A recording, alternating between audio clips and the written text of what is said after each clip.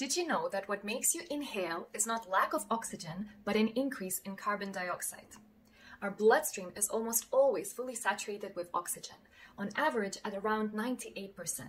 This drops a little when we exercise or hold our breathing for a short period of time, but in general, oxygen saturation stays almost constant.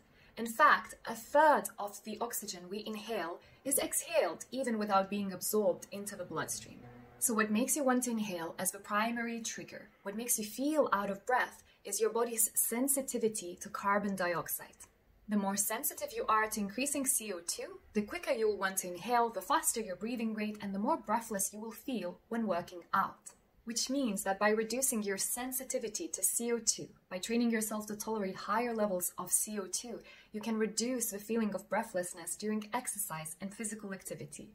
Stay tuned for part 2 of this video where I share with you the tips how you can do just that.